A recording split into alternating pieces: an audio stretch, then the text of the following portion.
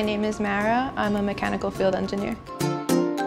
I started my career in an Amazon AMZL center. So you would work in the loading docks, you would help with sorting packages. It was 4 days, 10-hour shifts overnight. I loved the Amazon culture right away. I felt like I was a good fit, but I didn't feel like my skill set was exactly in the best position. So I did a little bit of research on my own, and then I applied, and within a couple of weeks I got an interview, and I got to talk to someone who was actually working as a field engineer. He described the role to me, he asked me what I thought about it, and I thought it would be a good fit. When I first saw the data center online, I thought it was just going to be a big room with a lot of beeping machines, and I thought it would be quiet. It wasn't quiet at all.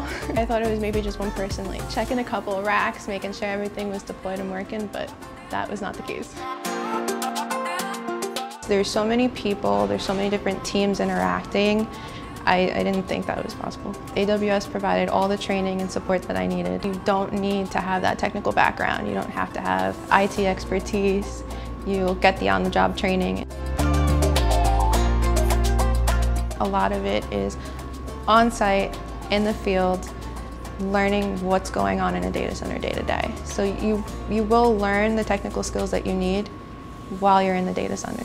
At Amazon and AWS, there's a ton of room to grow. They focus on my own career development, and there's always unique opportunities for me to grow and to learn. So now I have a little more time to myself. I could learn things, I can take up hobbies. I started a photography class. I have time for the gym after work now. I'm not exhausted. AWS is a dynamic, fast-paced environment, and you're never bored. There's always something going on. There's room for learning, there's room for growth. It's a good place to be.